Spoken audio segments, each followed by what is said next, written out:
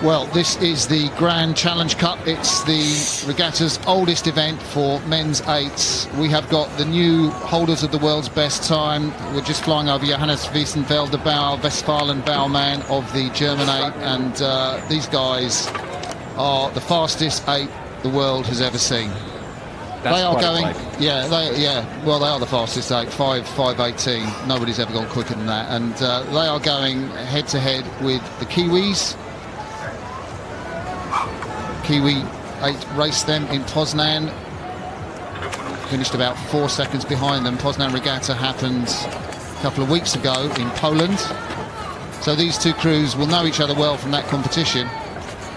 I just wonder, I don't know what conditions are like. We've maybe seen some close to record times. I can't see them getting close to that time for the Grand, and the record time, which is a phenomenal time. The conditions at Poznan were superb, weren't they? We saw a number of records fall, and to say that this is the fastest eight the world has ever seen, the fastest eight of all time, is quite phenomenal. It must give you a bit of confidence sitting there in that German eight, Martin. Yeah, well, it is. I asked their coach, Uwe Bender, you know, he's a lovely lad. He's coached in Australia, coached the women's lightweight doubles. He's taken over this year from Ralph Holtmeier, and I kind of said, you know, what's your 2K ergo average? He looked at me blankly like, why would I know that? And, you know, I think if I was asking Jürgen Grobler what his 2K average, he would say, oh yeah, it's a 2K, it's so strong. That's a Jürgen Grobler impersonation. You're talking about the rowing machine scores for those who aren't rowing insiders. So the score on the rowing machine, it really measures raw power. Yeah, these guys are interested in speed. Yeah, but really, I mean, they're mid 550s, you know, they're nothing big, but they do it all on just beautiful cohesion, synergy, just the way they move together. See how deliberate they were on that first and second stroke, the Germans, man. They really took their time there. Great experience. They're in the hat in the 7th seat. That's the second. From the right here is Richard Schmidt, London 2012 gold medalist in the 8, Rio 2016 silver medalist behind the Brits. Super experience that he has in the critical seat in the German 8 with some younger athletes around him.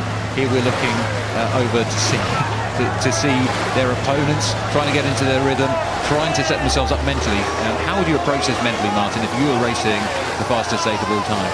Well, I think you've got to love it, because, you know, you want to do your trade, and these New Zealanders are all professional rowers. You want to apply your trade against the best in the world, and this is a fantastic opportunity head-to-head.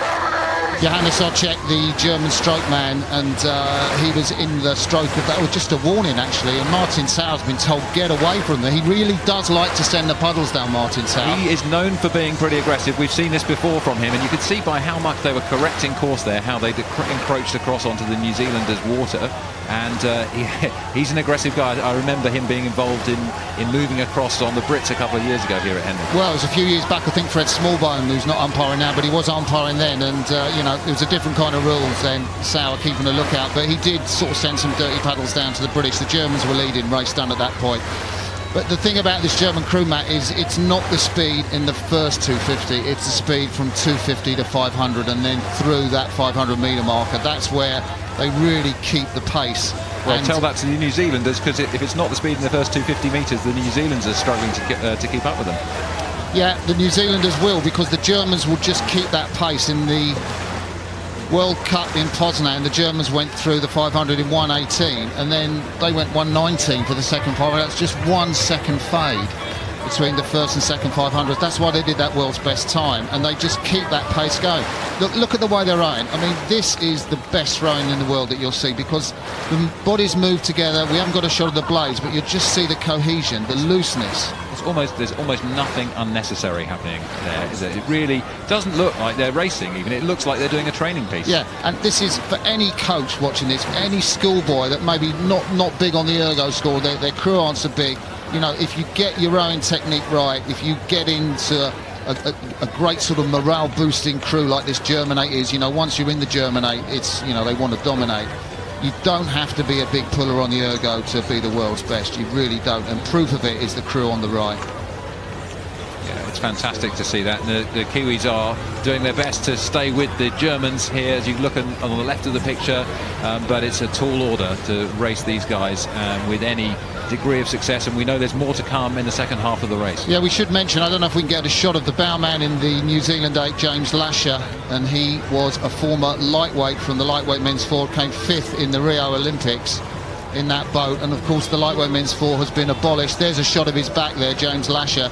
I think he's gone up to about, what, from 72 kilos. He's probably gone up to about 82 kilos or something like that now. He weighed in at 85 kilos, so that's quite a bit of weight gain from the sort of 72.5 lightweight standard. Yeah, I mean, all credit to James Lasher. I think he was in that really fast pair with Hamish Bond one year when they won the... because both of them from South Island, and they just won the New Zealand Nationals in, what was it, a really quick time.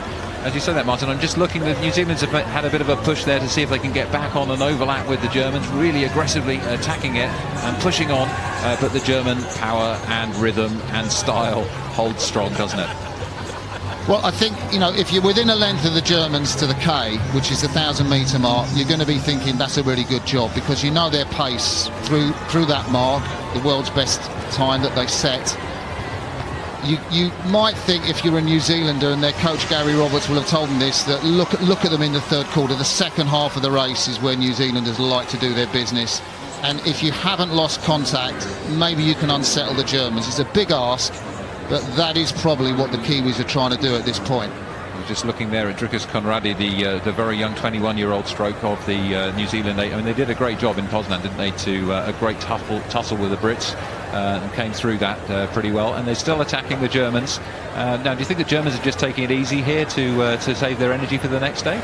There's no way this German 8 is taking it easy. I think this is a step up in performance from the Kiwis, Matt. It's a better performance than we've seen. They were relatively not so quick in the third quarter. They had a really bad opening heat in Poznan. They came in much better in the final. But this is a step up in performance. Germans have got flexibility at both ends, though. Yeah, I mean, I think you're absolutely right. I do think credit to the Kiwis. They really are pushing them on, and it's forcing the Germans to raise their rate of striking a little bit and to push that boat forward. And the Kiwis continue to maintain something close to an overlap on the German 8 here.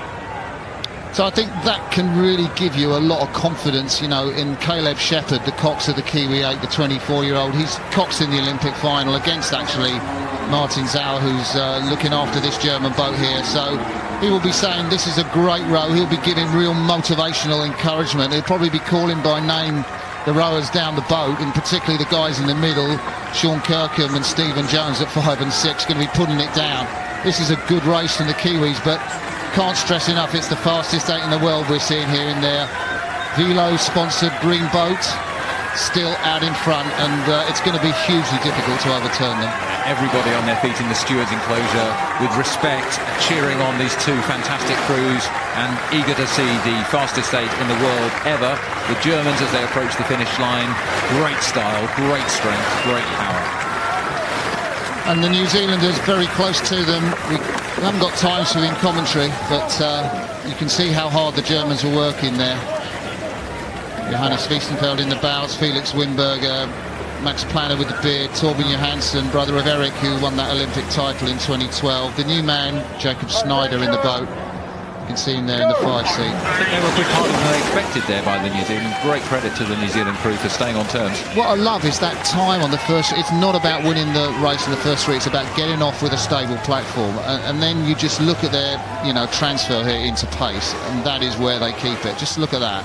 Yeah, it's super confident, isn't it? A super confident style to know that all you need to do is focus on getting the boat moving as fast as possible. Nothing wasted. No wasted effort there. Lovely work from the German strokeman Hannes Ucke there. Yeah, from the Schweiner Club, Johannes Ocek, and sets up a nice rhythm. They've got 3 guys in this 8 from that Olympic crew, 4 with the cox, Martin Sauer. They've managed to, you know, retain their oarsmen better, I think, than the British squad have done, the Germans, and just set the rest of the guys that come in from the 4 and the pair and so on, and they picked up that beautiful rhythm the Germans row. Yeah, and look, you can see they were a bit tired at the end. They're hanging their heads a little bit. That was quite a tough race for them, pushing hard onto the next day, and they'll face the Brits in the final. Yeah, they've been doing a lot of steady state work, their coach Uwe Bender told me, just to build up the endurance since that race in Poznan.